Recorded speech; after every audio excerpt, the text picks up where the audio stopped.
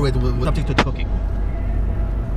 It's cooking. Well, anyway, so as I said, I'm not interested in the facts of what happened. I never was too much of the actual facts of the disagreement.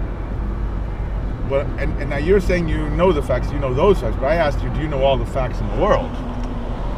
Those facts that really. No, I asked you all facts. Are you sure?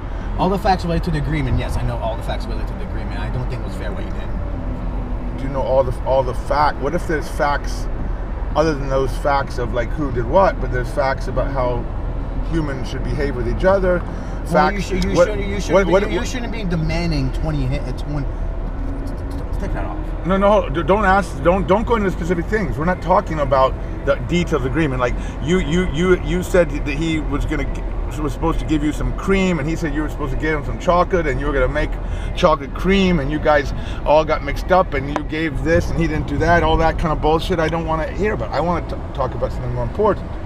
How are human beings supposed to be with each other, and what are the spiritual principles? And we were saying, I was telling you, I was asking you, do you have any resentment in your heart or any anger, Alexy? Because I told you, if you do, it's only going to hurt you. That's a spiritual principle that all spiritual teachers teach.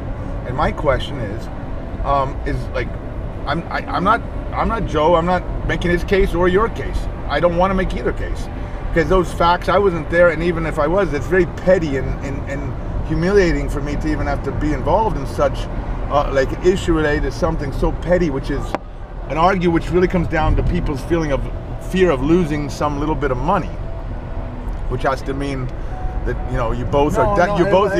It's more than that. It's more. To me, it was. I feel like he extorted the whole entire house. He extorted the house. How could he extort the house? No, he was extorting you. That's what I'm saying. If he extorts the house, do you really care? No, he did extort the house because he put pressure. Because I got pressure from Maria and Didn't you put pressure also in the house? What did I put pressure? Because I said no. You were the one who was the most angry. You're the one who ran downstairs and wouldn't socialize, who wouldn't talk to people, because the whole situation was bullshit. Well, I know. So you were having anger, like a little bit of a temper tantrum over that, in the sense that you were shaking your hands, yelling. When people would start to talk, you would interrupt before they finish. You wouldn't actually let them finish their sentence. When you'd say, "I don't know what Joe is talking about," but then you wouldn't listen to the end of his sentence. I know he was. I got pissed because he brought up the cooking, which had nothing to do with our original agreement. He was telling me straight up bullshit. That's why I was pissed. Yeah, but people can do that sometimes. Why would he? Because he had nothing else.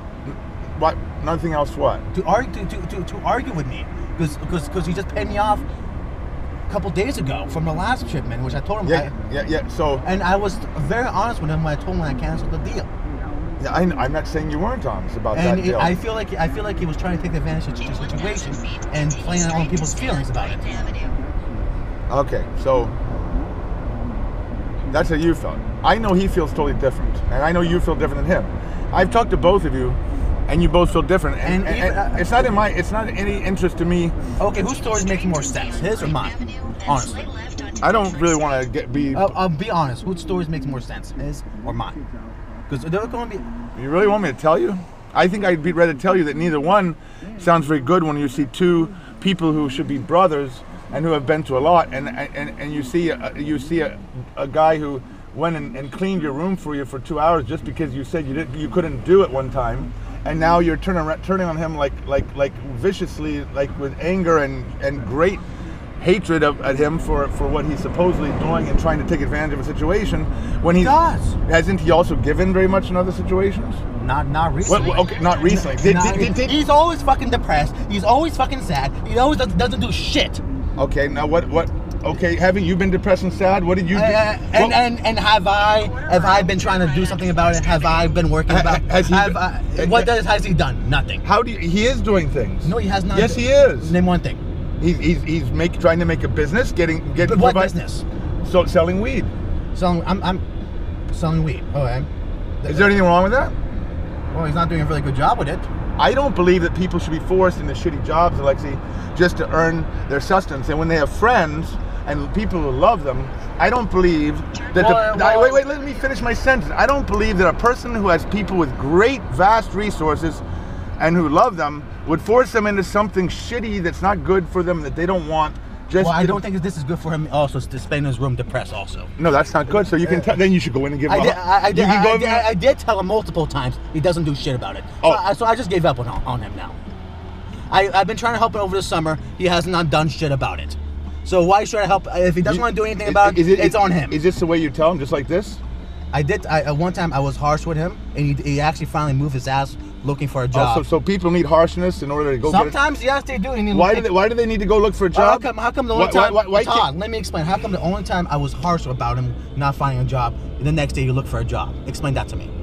Because that's the message that all of society gives you. Because deep down, he got the idea himself that if you don't earn your way, you don't deserve anything. Because he was dumped off on his own, because he was abandoned, because he didn't have, his mother was too busy and she was too concerned with her life with her boyfriends, that as soon as she had a chance to get rid of him, she just abandoned him for her boyfriends. He had a tough life. The people who didn't show him enough love, and some of us don't have to get in those situations he did, because maybe they have parents who write them checks and stuff, and fathers and mothers who care. My mom wrote me a check. Probably maybe it was when she wrote the check for the rent when you moved into the house over in Forest Avenue. You know how many times Marie gave him Joe the break? Oh, a lot. So now it's too many. So have you? No, I didn't say it was. I just said you want to compare. I've done more, a lot more than you than I think a lot of people give me. What does that have to do with you doing more than you? What are you saying? You're talking about how you've done more than people. We were talking about Joe. We're talking about that Joe didn't get much love and support, and his father died when he was young. His mother. My father died when I was young too. Is that an excuse? Excuse for the fact that you got kicked out of a house for being too messy, and then your mother had to write a check, and actually was the one who contacted me to look for a place for you to live when you moved into Forest Avenue, and that you went through terrible times of self-doubt and feeling like you were worth nothing, so that you had to spend hours and hours talking to your friends Joe and Todd and everybody down by the train about Jocelyn, and then mostly you. I didn't. Yeah. Joe sometimes he'd just clean your room for you or whatever just to help you out. But yeah, a lot of people held water for you, Alexy. A lot of people carried water for you, and you're not aware of it because you're not aware of all the facts. And also there's this question: when you were born a baby, what did you do? So I should give the 10 hits to Joe because he cleaned my room a couple more times. Forget about that. That's not the issue. I'm not talking about a specific issue. I'm talking about principles of life, how we're supposed to deal with fellow human beings. And what baby would you see and say that fucking little baby didn't earn shit? Is lying there in their own shit. I'm not gonna fucking waste my time on them. Oh, that's a baby. It's a little different. It's a little different. Why is it so different? When did that baby stop deserving love? When that baby, I didn't say it stop. When does the baby stop deserving love you give it? What age does a baby stop deserving that love? You give it love automatically when it's baby. You take care of it. You don't ask it for anything. At what point does it stop losing that? At what point in age does it become worthless?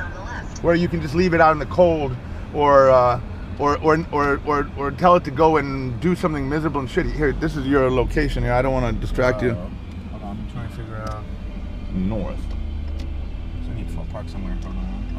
You could double park and I can sit in the car. Yeah, just double park. I'll just park right here. Isn't it? Oh, is it the place? It's the other side. So I'm just making it easy. Yeah, just park here. Maybe I'm gonna be. All right. You go into the guitar first, and then we can finish the conversation. Anyway, I'm not talking about your little argument. I'm talking about just how we deal with people in general in life. But let's talk about it more after you do your job. I didn't mean to get into a long discussion. And I have enough issues of my own, and I don't want to upset Alexy, but because he's being nice enough to take me out for a ride.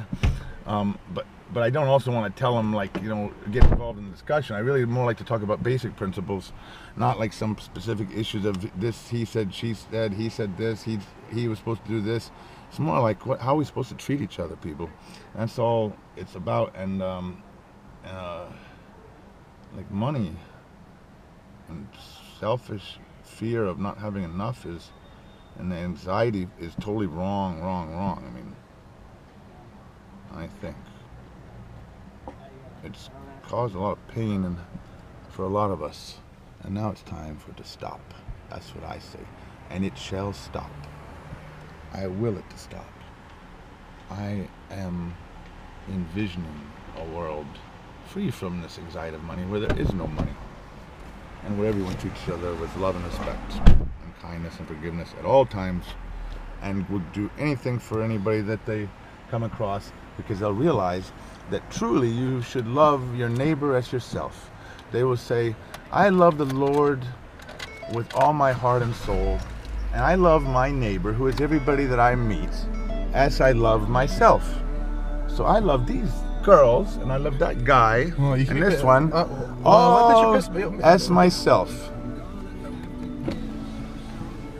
Hello. Have a nice night. Thanks. You look wonderful. Thanks. Are you taking a photo of me? Yeah, that's a video.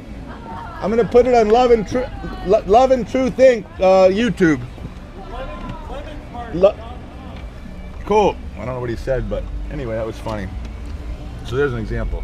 Say something nice to this guy here. Say, come and jump in the car. just kidding. Shake it up a little. Go outside your comfort zone.